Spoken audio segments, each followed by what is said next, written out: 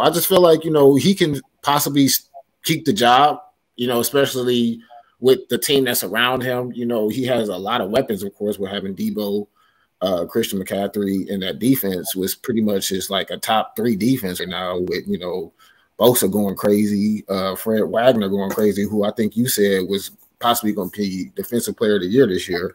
Yeah. And, it's just pretty much that defense is just, pretty much carrying them, I feel like, right now. So if he can, play like how the dude from Dallas played before Dak came back. He can, yes, sir. If he can maintain. Oh, no, you're talking about Cooper Rush. Yes, sir. Yes, sir. If he can play like that and then just pretty much maintain the game, I mean, I feel like, he can possibly take, I won't say take them deep, but he can still have them at least finish the regular season out with, with a good winning percentage, I should say. What about you, John? Baker Mayfield is not going to the 49ers. I'm just going to put it out there right now. He's not going to the 49ers. This is a team who, like, they want to see what they got in Brock Purdy, and then also they have enough of a, they're not just going to collapse. This team isn't going to collapse because Purdy's under center. Because here's the thing. All they need Purdy to do is just the bare minimum. Just play game manager. Like, if it was on him to go out and throw 30 balls a game, yeah, they're in trouble. But Garoppolo was only – I know he had 16 touchdowns, 4 interceptions. Those are game manager numbers. Those are not take the roof off numbers, right? So they just need him to do – I'm not saying he's going to do it as well as Garoppolo, but just do what Garoppolo did, maybe a lesser level. But, like, listen, Christian McCaffrey is definitely coming into his own. He's definitely found a niche with this team, and so just use what you have that already is successful. Stick with that. Let Purdy just play QB. I think you got to go find. I think they would be more comfortable because Brock Purdy is getting the experience now. So, come January, the offense. Just don't throw the game away. And you can win that way. You can win a Super Bowl that way. It's not going to be easy. It's a long shot, but this is the team that is good enough in all assets of the game to win with any quarterback. I'm not saying any quarterback can win, but I'm just saying, like, if there was a team that could do it, this is the team. They would definitely have to pull. Well, my fault, John.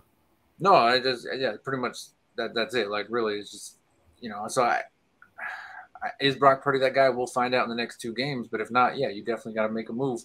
It's not Baker Mayfield though. Yeah, I think getting Baker it would be tough. And when I say be tough, it would be tough for him to learn an offense and be able to, be a quarterback pretty much by the end of this month. Because by the end of this month, you're getting ready for the playoffs. And do you really want to bring someone in that is not playing to the best of their ability? I think with Brock Purdy, being in that system during training camp, OTAs, things like that, he's more equipped going forward. Because, he knows the system, he knows the calls. He probably can't make, judgment calls at the line and stuff like that. But like I was saying earlier, just get it to the town. Hand it off to Christian, throw it to Kittle, get it to Ayuk, get it to Debo, and just get out the way. Now I ain't gonna say, because I think eventually with most game managers, they're gonna put you in a position where you have to make at least a throw. And that's what Jimmy Garoppolo was good at. He was able to make a throw until, they played the Rams in the championship game. And, he had to make the throw, but that pressure was in his face. So I think, as San Francisco, they're not panicking. It's just like, look, it's your time. Like the NFL, next man up. That's why you, do all this studying and game film and watching everybody else in front of you. So I'm going to share your time, you can perform. So it's going to be interesting to see how they go about things with Brock Purdy going forward. Yeah, I mean, just close it out. I mean, Brock, we got to still remember he's still young, man. He's only 22. He's still, and like you said, he still got to learn the game. He's still trying to learn the system. But like you said, he does have enough talent around him to where towards, like I said, he can just pretty much maintain the game, like Nico said, and just get out the way. You know what I'm saying? All you got to do is just get them. Don't force nothing. If it ain't there, throw this shit out of bounds. Just get it out of there. I mean, because like I said, he came in and threw 276 yards and 2 touchdowns. I mean, that's not bad. That's not bad. If you can come in and do that every game, you won't even. Honestly, he won't even have to throw 200. In my opinion, he doesn't even have to throw 276 yards. He could probably throw maybe between 150 and 200 with the touchdown, maybe 2, and no interceptions. I'll be okay with that. You know what I'm saying? And just let, like you said, that talent and that defense control the game. So, like I said, like we've been, saying, just maintain, don't force anything, just let the rest of the talent do what they need to do to get you guys to the promised land. Go ahead, John. I do think this guy is going to win them some games. I think most games he should rely on the talent of his team to get it done, but I do think he is going to go out. I watched his highlights. That doesn't tell the whole story. You need to watch the whole game to know the whole story, but I watched his highlights. And I saw some throws that I really liked. I was like, wow, I wish Russell Wilson made that throw. Because it's just finding the open receiver, and that's what this guy's doing. And that's what a lot of quarterbacks are trying too much. And it's like, just find the open guy. And that's why this guy was successful last week. And real quick to Walt's point earlier about Brady, where he's going through the marriage and all that stuff, and how it affects your game and all that stuff. That's my reason for not wanting Baker is you read this guy's tweets and his Instagram and everything. The dude's clearly in his feelings about the whole Cleveland situation. It's like, dude, you got to move past it. Still, that's fair. Yeah, I mean, he's still in his feelings about it. I've heard that he still feels some type of way about it, especially now that he's been released. Yeah, but I'm just saying, go ahead. Release a second. No, real quick, let you take it from here.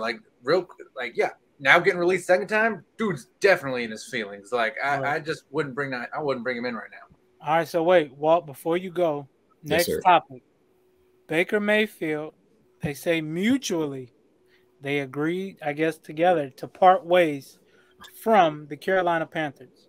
What is your take on your quarterback leaving Carolina? Now that you keep saying my quarterback, bro. Your favorite quarterback. Right. You told him he would be there for the long term, knowing you was looking elsewhere.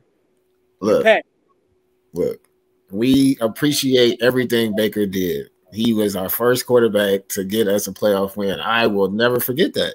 But it was just, as you can see, we have seen deep inside of that, I guess that one hit year wonder, if you want to call it, I should say, maybe 2, because, if you want to call his rookie season, he broke the rookie touchdown record. So that was a good year. But then, like I said, I would say his best year is when, like I said, he got us our playoff win against, of course, our rivals. So, I mean, just honestly, I just feel like Baker is just he had all career lows this year. It was just not a good sight to see. He had 57% a completion percentage, and he was only throwing 187 yards, and he had 6 touchdowns and 6 interceptions.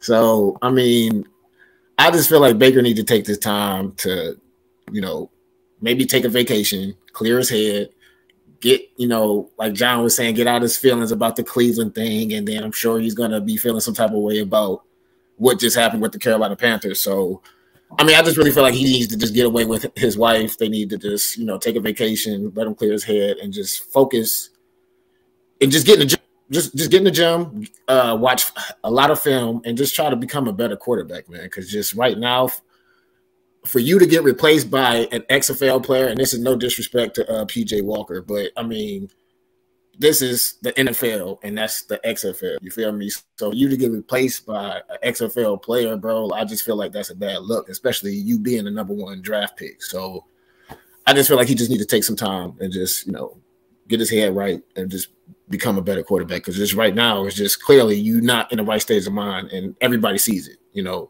and it's shown. So That's all I can really say about Mr. Mayfield. And I pray for the best and hope for the best for him. Yeah. Yeah, I mean, I can tell you why this was mutual. They both get to come together, screw the Browns, because if this man played too many snaps, the Browns' conventional pick becomes a 4th-round pick, and now by walking out that door, it becomes a 5th-round pick. So it was another screw you to the Browns, is what this was. I mean, I guess if you want to go that deep into it, then yeah. But to that point, I don't see him starting for not another team, unless I can't even really give you a good scenario to where he could start. But it's just one of them things, man. I think he was a product of his environment in Cleveland. I think he did all right. When Nick Chubb and Kareem Hunt could run the ball, yes, they all look productive. But, back to your point about that Steelers game, didn't they force like 4 turnovers in that game? There was a lot of turnovers that game on both sides. You short field, so if you got 35 yards and then the end zone, if you ain't scoring touchdowns with 35 yards left, that's a problem. So, I think that was really his shining moment. And he had some games to where he could have stepped up, but he just didn't. And then, everybody was saying this is his second chance going to Carolina and stuff. But I'm like, what's in Carolina? What's in Carolina? What? He ain't about to turn him around and take him to the playoffs. Like, come on, bro. Yeah, they was trying to make it seem he was about to pull like an Aaron Rodgers or something. Right, like he the savior of Carolina. Like, come on, bro. So he ain't built like that, and neither is Carolina. Can I say the NFL did y'all a favor with one of the worst calls in NFL history by that head-to-head helmet on y'all's player to keep y'all out of the Super Bowl? I won't necessarily say he did us a favor because we don't know how deep we could have went if that call would have been reversed. You feel me? Or you went to the Super Bowl and you would have given the Buccaneers a run for their money because they could not stop that rush that year. They not as well as they could stop Kansas City and injured Mahomes. So I mean, if Baker, I agree, that Super Bowl. Maybe you get a Super Bowl out of that, but I'm just saying at the opposite side, let's say you don't win a Super Bowl and you go to the Super Bowl with Baker, it's really hard to get rid of him. But that's what I'm saying. Well, to that point, no, it's not. That's true. The Ravens, you're right. The Ravens let go of Trent Dilfer after winning. Yeah, Nick Foles, Jared Goff. Yeah, there's a lot of guys. You know how bad you gotta be for the team to be like, hey. Yeah, we still not bringing you back. That's true. You're right. So the NFL still screwed the Browns. You get a ring. That's about it. Don't. No, this ain't that, bro. Little parade. All right. But I mean, like I said, at the end of the day, I hope Baker for the best.